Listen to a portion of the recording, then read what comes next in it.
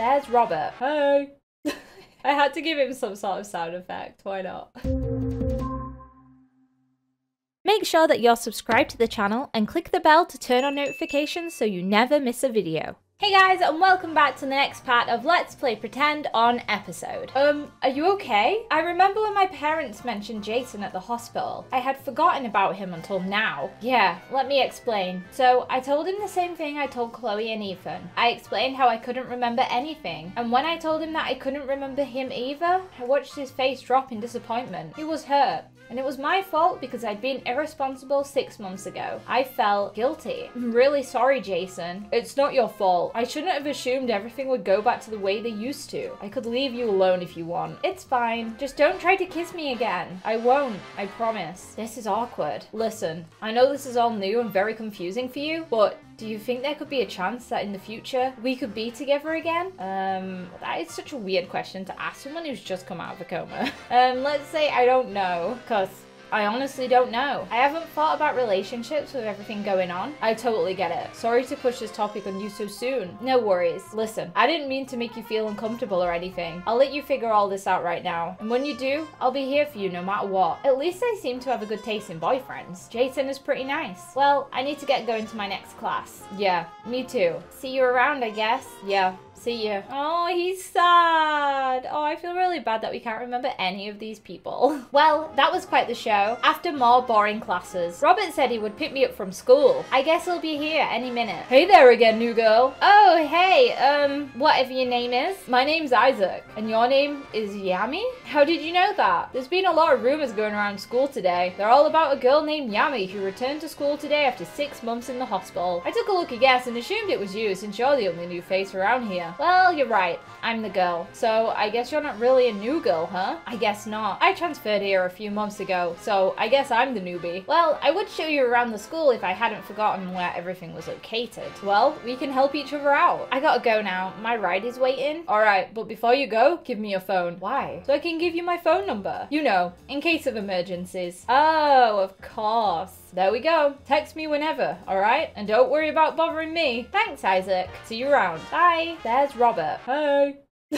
I had to give him some sort of sound effect. Why not? Hey, Pumpkin. How was your first day back at school? It was eventful. Yes, I'd imagine so. You didn't have any trouble with anything, did you? No, everyone was nice and helpful. And, I met my friends and my boyfriend. They must have been happy to see you. They were surprised, that's for sure. None of them knew I'd lost my memory. I thought you told them. I didn't. I'm sorry. I was so happy to have you back home. It must have slipped my mind. I hope this day wasn't too stressful for you. I'm just glad it's over now. Shall we go home then? After a long and awkward car ride home, go ahead and do whatever you please. Remember, this is your home. There's no need for you to feel uncomfortable, alright? Now, if you need me, I'll be in my office doing some work. It's just down the hall from my bedroom. Wait, Robert. Yes, sweetheart? What is your job? You and Janice never told me. Right. It never occurred for me to tell you. I'm still getting used to your memory loss. But to answer your question, Janice is a lawyer. She's a pretty darn good one too. Her job keeps her pretty busy, so she comes home late most nights. As for me, I'm a businessman. I own many of the businesses in this town. Wow, no wonder you could afford this mansion. Yes, Janice and I have quite the large income. Was there anything else you wanted to know? No, that's all for now. Alright then. Oh,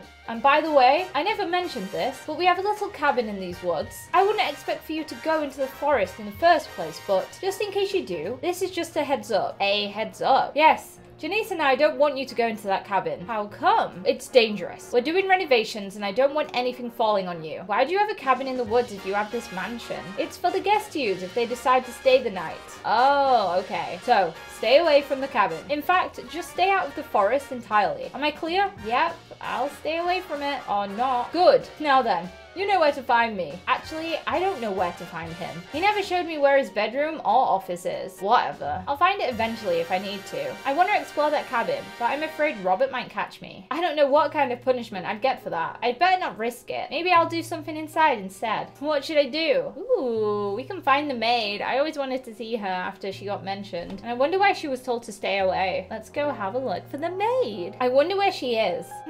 She's not here. I don't really want to run around the entire house looking for her. I wonder how she keeps the house so clean if she's never around. I'll ask Janice more about it later. Well, that was a bust. I wonder what I should do now. Robert still has me curious about that cabin. He shouldn't have mentioned it if he didn't want me to investigate. How dangerous could a few renovations be anyways? I'm going to that cabin. Oh my gosh, girl. It's true though. If someone said don't explore a cabin, I'd be like, yeah, I'm gonna explore that cabin later. It's hard to see the pathway. It's overgrown. I hope I don't get lost. I also wish I brought bug spray. What's that over there? It looks like a stuffed bunny. It's cute. Wait, there's a tag with something written on it. Tag. For Veronica, our little princess. Love, Mum and Dad. Who's Veronica? Maybe she's my cousin or something. She may have been staying here for a visit and lost her bunny. I'm not sure what I should do with that. I guess I'll just leave it here for now. Wow, what a quaint little cabin. This place doesn't look like it's under renovations. Was Robert lying to me? Might as well go inside and check it out. It's nice in here. But oddly enough, this place looks like it hasn't been used in a long time. Maybe Janice and Robert don't have guests very often. Wait, what's that piece of paper? It looks like a note. Robert, please remove all of Veronica's belongings to the cellar. We need to make sure Veronica's stuff stays hidden.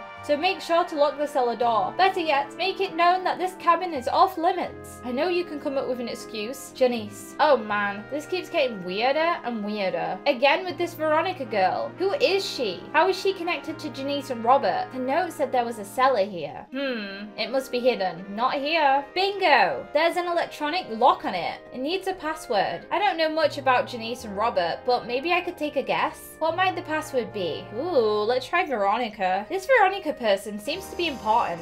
Her name might work. It actually worked. It's open. Whoa, this is creepy. Why do they have a cellar? Oh my gosh, I just fell in. Ouch. Well, that was painful. What kind of cellar is this? There's got to be something about Veronica down here.